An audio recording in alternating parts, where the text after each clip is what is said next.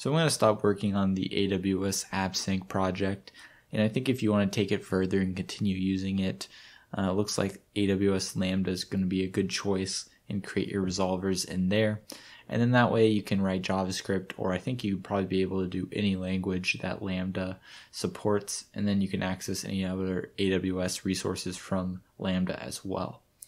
Now I got an interesting comment that I wanted to address in the last video, and they asked, what is the easiest way to create a REST, well not REST, but a React and GraphQL backend?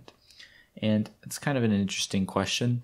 And for me, I really like creating my own backend.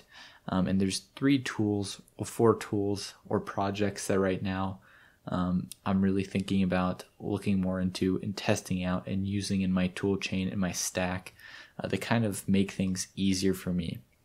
The first is Prisma. I've used this a little bit and it's pretty nice. The other one is Hasura, PostGraphile, and GraphQL Cogenitor. Now these two I haven't used too much, Hasura and PostGraphile. PostGraphile I've tried out a wee bit, and it was a long time ago. And then GraphQL Cogenitor is kind of different as well. This is more taking from your GraphQL code and generating not only types, so TypeScript types, but also you can generate any arbitrary code that you want to from your GraphQL schema or whatnot. So I kind of want to play around with this and also these libraries over here. And I think they have a lot of potential to help speed up some of the backend work when you're setting up your own backend. Now I know not everyone wants to do that, and so there are some choices. One thing that I actually just saw, I was at GraphQL Summit and there was a new company called 8Base, and basically you set up a GraphQL schema using, I believe, just a GUI. I haven't tried it myself yet. That would be an interesting thing to try out if you want to create a GraphQL backend and not have to code it yourself. The other thing that I'm going to be doing a series on very soon is trying out Firebase. I've heard a lot of good things about this.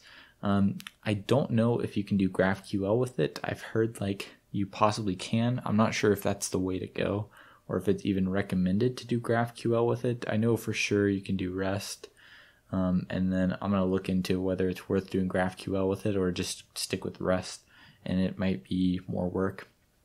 But the plan with Firebase is I'm actually going to probably start this series next week.